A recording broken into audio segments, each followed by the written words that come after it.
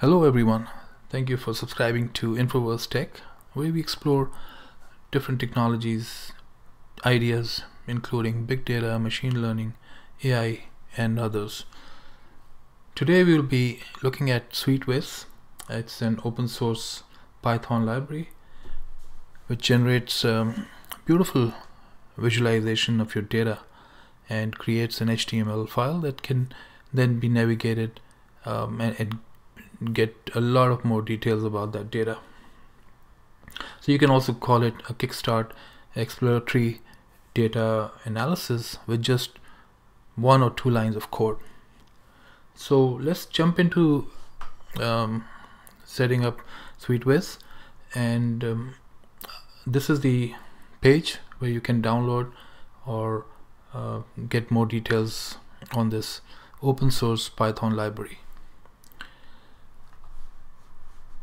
So I'm opening up, I have a Jupyter notebook already open. What I'm going to do is, since I've already installed SweetViz, I'll just show you the command to install it, and then we can get started. So I will not be running this command because I have already installed SweetViz. So ideally you will run this command and it should install SweetViz on your system. Since I've already installed it, I'll go ahead and start using it. So the first few commands that I write will be to import SweetViz, as well as pandas library, because we'll be reviewing some data frames.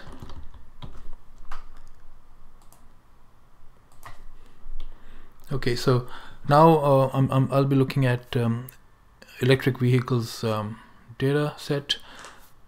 I've downloaded it from the internet. I'll post a link where you can also download it. So the next step I'm going to do is read that data. So I have that in a location on my laptop. I'm just going to copy it here. For you, it will vary. Your location will vary. So here it's for me it's on my desktop, and the data set is called electric_vehicle_population_data.csv. Your file location and name may vary. Now the key thing to note here is I have escaped the backslash to be able to be read in this variable, which is, I can name it anything. I'm just calling it df. Okay, now that's read into the data set is read into this variable. The next step is to analyze this. So using SweetViz, I can analyze data, I can compare two data sets, I can also compare within a data set. So let's say it's a data set for males and females, I can also do a compare intra, comparing within a data set. So today in this short video we'll just be looking at two of the functionality. One is analyze and the other is compare. So let me first do an analysis. So I can call it EV report equals SV, that's for SweetViz, analyze and our variable which we just read in the data set. Let's run that. It's going to do some processing. As you can see, it's going through that data set. Shouldn't take very long. It's a small data set of about 50,000 plus vehicles. Okay, so that's ready now. So that was the first SweetViz command. I'm going to run the second one, and you will see that now you have an HTML application generated. So let me call it EV report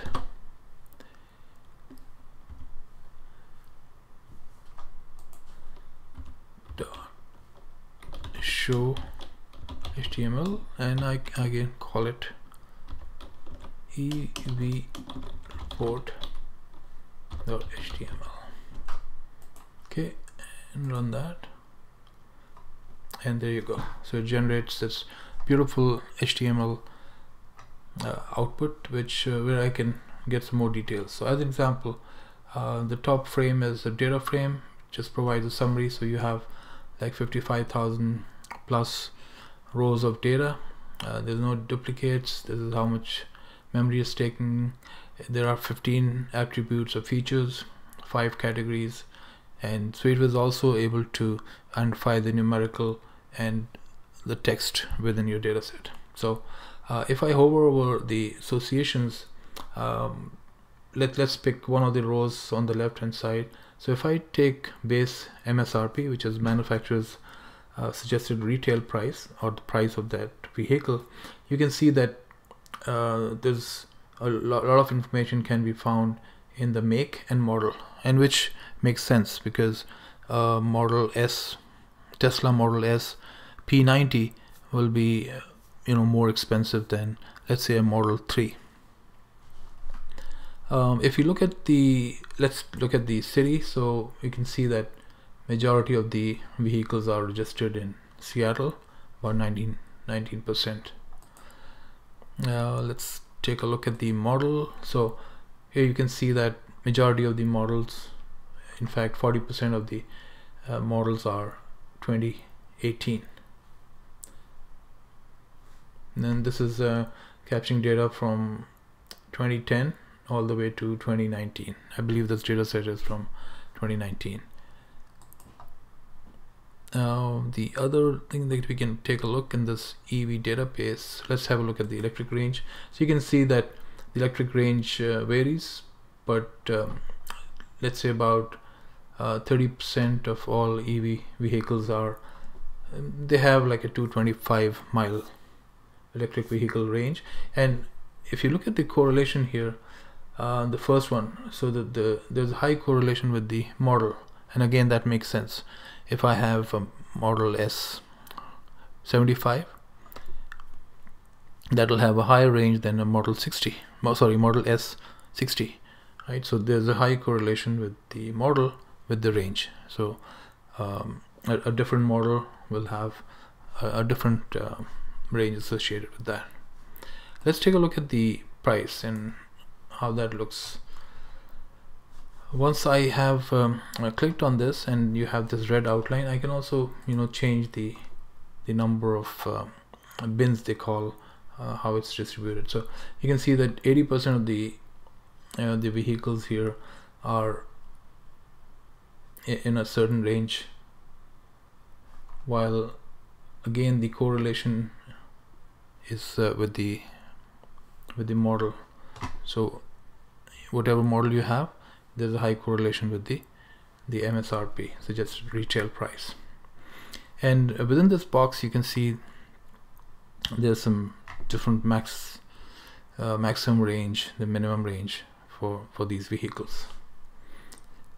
So that was a very quick look at how we just used 2 lines of code in SweetViz and were able to explore this data, the electric vehicle data. So let me just close this out and go back to my notebook, and let's just compare 2 data. In this case I'll be looking at a very popular data called Titanic data, and I'll be using SweetViz to compare 2 different data. So let me just take a training data, which I save into a variable called train, and I also take a test data and I save it in a variable called test. I can actually name this anything, it really doesn't matter, just a name. Now I want to compare these 2 data sets. So one is a training data set, the other is a test, and I also want to have a target variable. In this case I choose survived, so I just want to see when I compare these 2 data how many people actually survived Titanic. So let's enter that command. So here you can see that I'm using sp.compare. I have the train, I have the test data, and I'm saying the target variable is survived. Now I already know by looking at the data set that there's a attribute called survived. Otherwise they just have to take one more step to take a look at your data and identify the name of the target variable. So I go ahead and run this.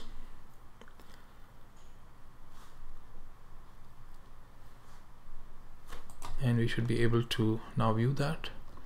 So it's Titanic report.show HTML, and I can say Titanic report HTML. Let's run that to get our report. Okay, there you go. So we used a train and test set. You can see the training set is, or training data set is more than double the test data. That's fine.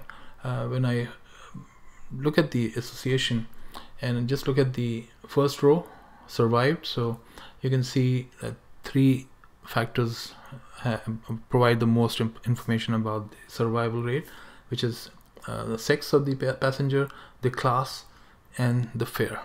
And we'll see how this really correlates with the whole survivability of a passenger. We remember we chose survived as the target variable, and it always shows up as shaded in black.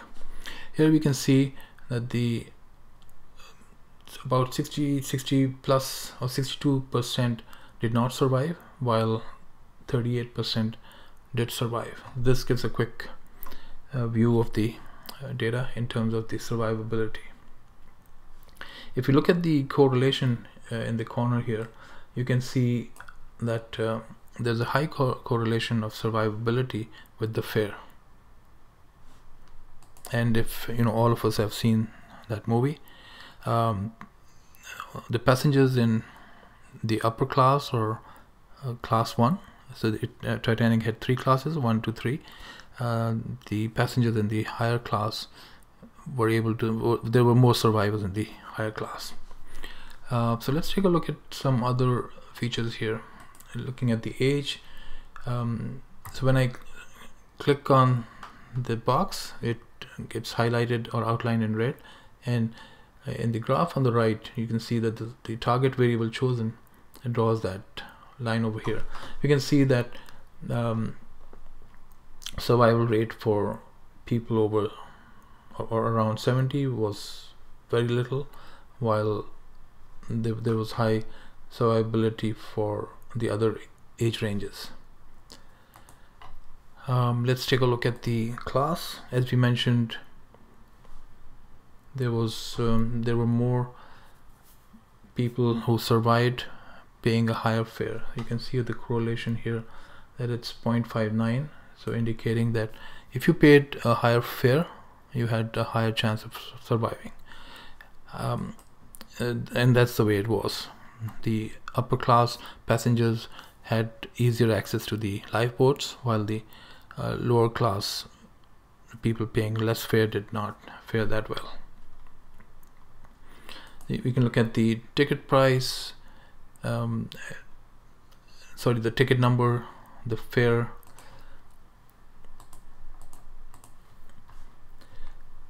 You can see that the fare has a high correlation with the class, so higher class, higher fare. What else can we see here? We looked at age, we looked at sex. If you look at sex, you can see that females had a higher rate of surviving. So this is it. It's a quick overview of SweetViz, a very powerful open source Python library that allows you to do exploratory data analysis on your data in just 1 or 2 lines of code. So I look forward to your comments, and stay tuned for more videos, and I'll be publishing in this area. Thank you very much for watching.